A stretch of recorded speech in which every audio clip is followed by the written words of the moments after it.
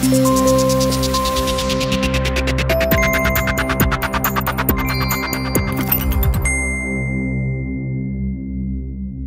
19-year-old sister of a teenager who took his own life in Polmont has also died.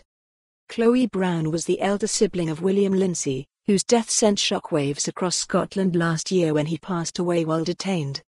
The 19-year-old woman died suddenly on Wednesday, with friends and family now fundraising for her funeral.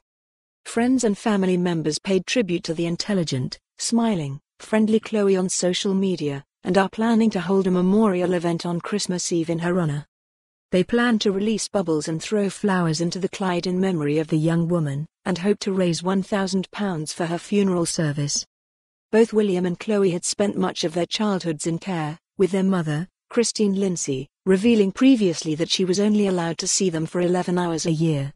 The 55-year-old, from Possilpark in Glasgow, had struggled with substance misuse and had been a victim of domestic abuse in the past.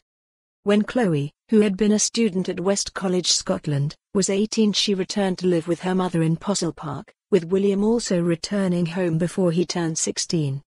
In 2017, the family spent their first Christmas together since the two siblings had been taken into care. The celebration would end up being their last, with William found dead on October 7, 2018 at Polmont Young Offenders Institution just days after he was sent there on a remand. Chloe, who was close to her brother and spoke with him hours before his death, posted about William on social media the day after his suicide.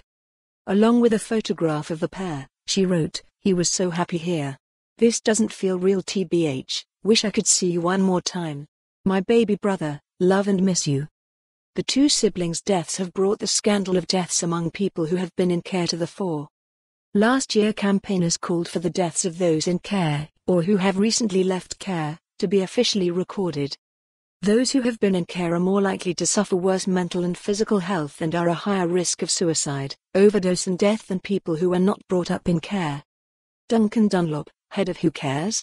Scotland, told the Herald on Sunday that Chloe is the fifth person to have died this month who was a member of his organisation. He said, "It is challenging to find the words to explain the depth of this tragedy. This is the fifth care experienced member whose death I have been notified of since the beginning of December. Young people who are loved, understood and feel like they belong do not die at such a rate and in such tragic circumstances. The deficit in their lives is love, and the current system doesn't offer this to everyone organically, consistently and forever.